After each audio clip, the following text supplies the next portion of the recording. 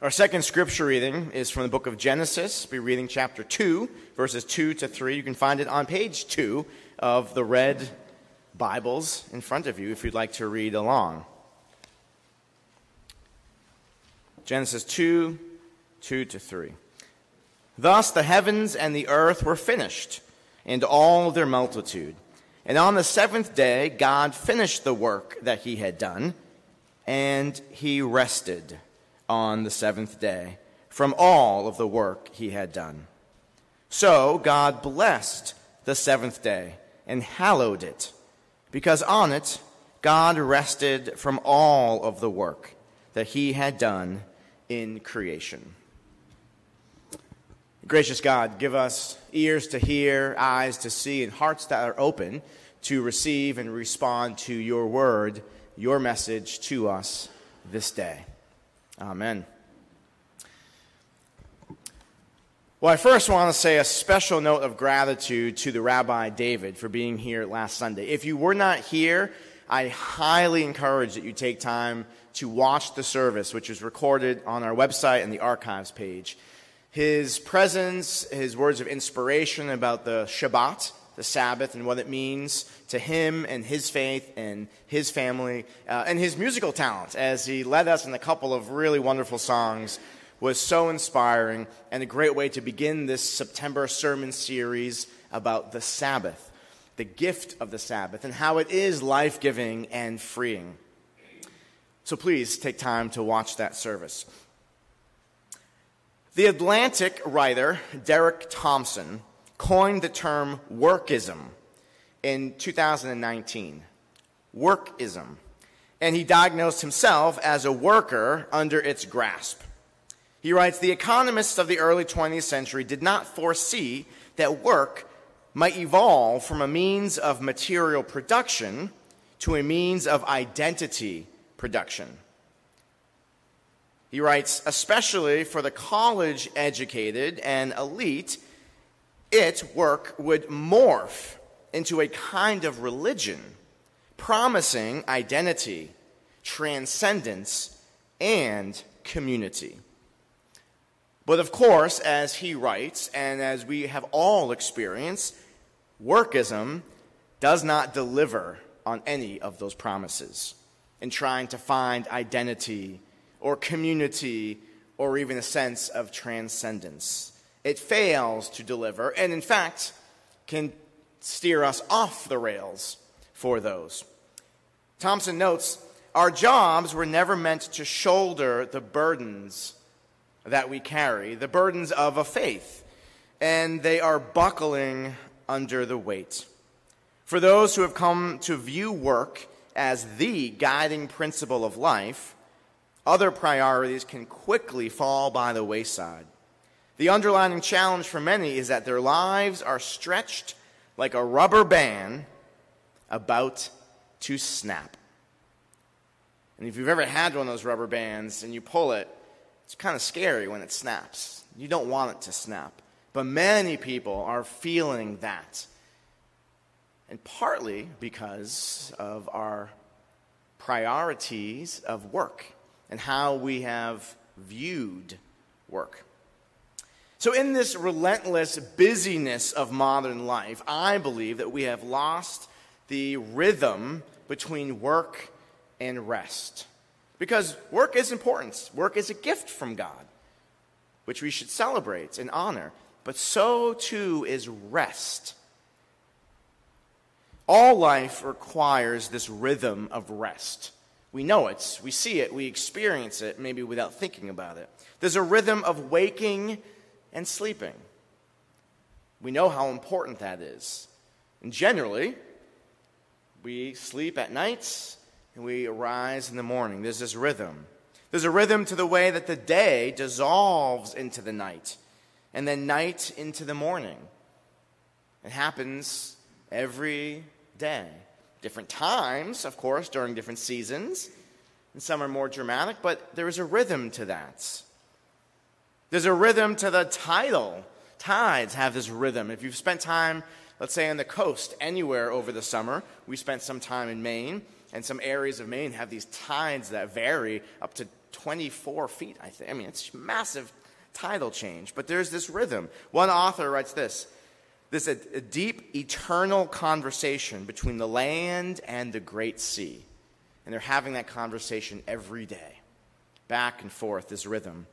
And of course, as we get out into nature, we know this rhythm as the active growth of spring and summer, and then it's quieted by the necessary dormancy of fall into winter. And especially in Vermont, we get to enjoy the beauty of the seasons in their vast array. And we experience this annual rhythm within the fabric of nature. But in modern life, especially in the Western world, we have lost this essential rhythm. And in its place, we've accepted a substitute of busyness. Have you ever said this phrase, "I am so busy"? I'm not going to ask you to raise your hands, but I would imagine you have said this, right? And sadly, often, we actually say this at times with pride, as if our exhaustion were a trophy, our ability to withstand stress as a mark of real character. Oh, I am just so busy. I am so busy. Oh, I'm too busy. Brother David Stendhal Rast, this wonderful Catholic brother and writer, reminds us in this book that the Chinese pictograph, right? So this pictograph, if you know Chinese, for busy, the word busy, right? There's symbols. It's composed of two characters, heart and killing. Think about that. Heart and killing, when those two characters are combined, it forms the word busy in Chinese. I think they're on to something. They get it, and we should too. The busier we are, of course, the more important we seem to ourselves, and we imagine the more important we seem to others. But to what cost? To be unavailable to our friends and family? To be unable to find time for the sunset? To ply through obligations without time for a mindful breath? This, sadly, has become the model of a successful life. Now, I know many of us have intentionally tried to move away from that and move to Vermont, right? We get it. That's why we're here. But let me just offer something that some of that can carry with you here as well. If we are not more intentional, more focused, more purposeful in setting aside time and in doing what God not just suggests, but actually commands, is to honor and to keep the Sabbath. It's so important for us. Rabbi Levi saw a man running in the street and asked him, "Why do you run so fast?" Well, he replied, "I'm running after my good fortune." Rabbi Levi tells him, "Silly man, your good fortune has been trying to chase you, but you are running too fast." And as Gandhi once said, there is more to life than merely increasing its speed. We need to slow down. We need to pause. We need to breathe. The reality is we need the Sabbath.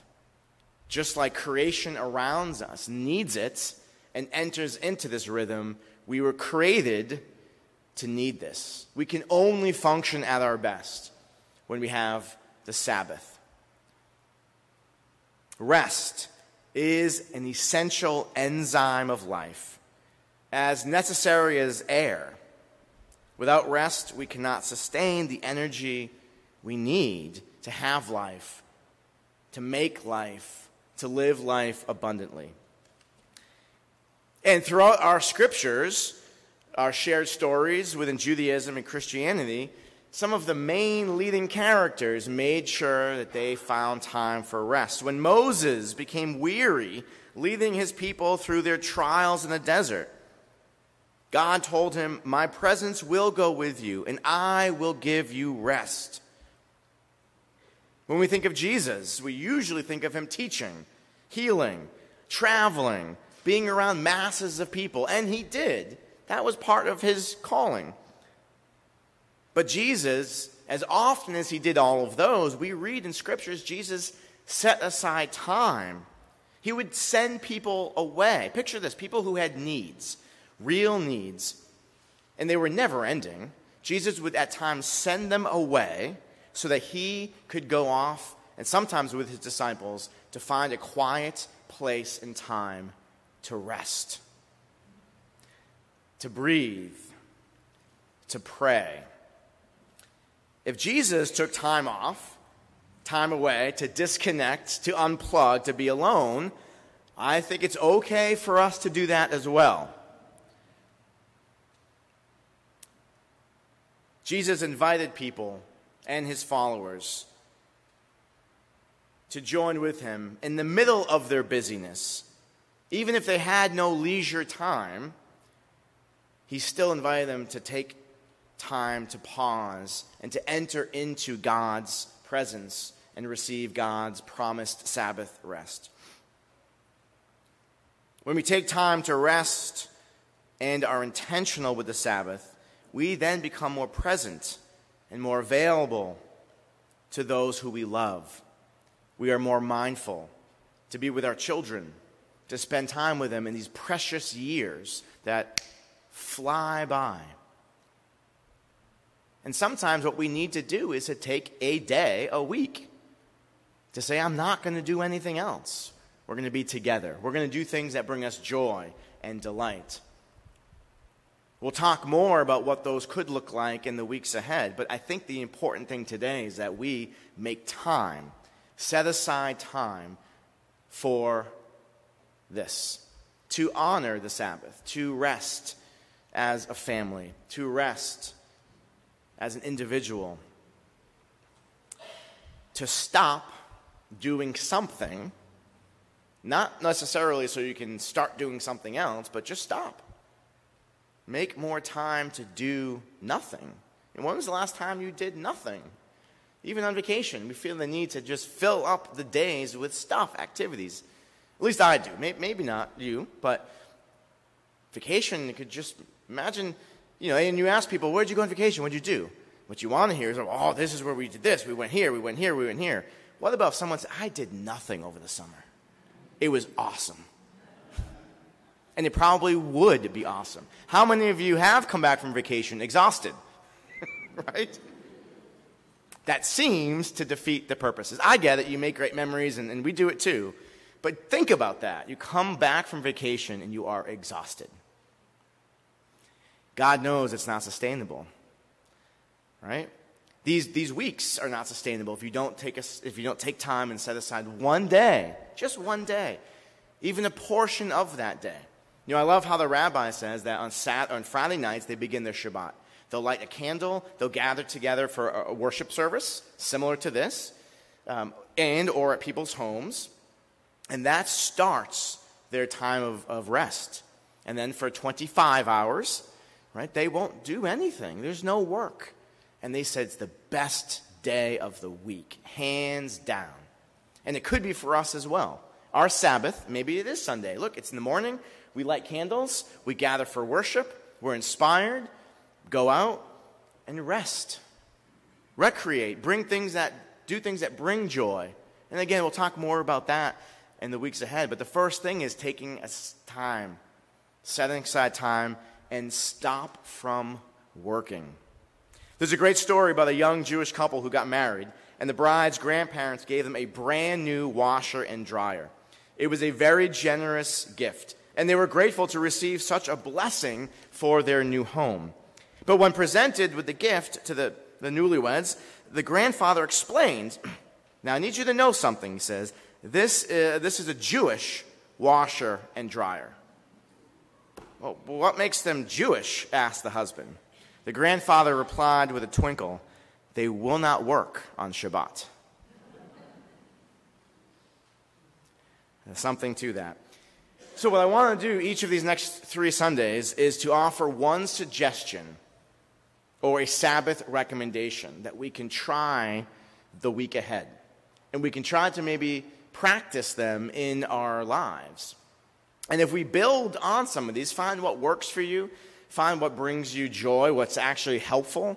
And my hope is that over a series of this whole month and into the year ahead, that we can, in our own way, each of us make one step forward, one more effort to honoring and keeping the Sabbath in our lives. So here's the one for this week. And this one goes without saying. On the Sabbath, don't work, right? Like, just pause. Everything can get done. It will get done the next day. Just stop. But let's go specific. And I kind of like this from the story. Choose one heavily used appliance and or device. Laptop, cell phone, dishwasher, maybe washing machine, heavily used appliance, and let them rest for a day. Because if you let them rest, I have a feeling that you will be able to rest a bit more.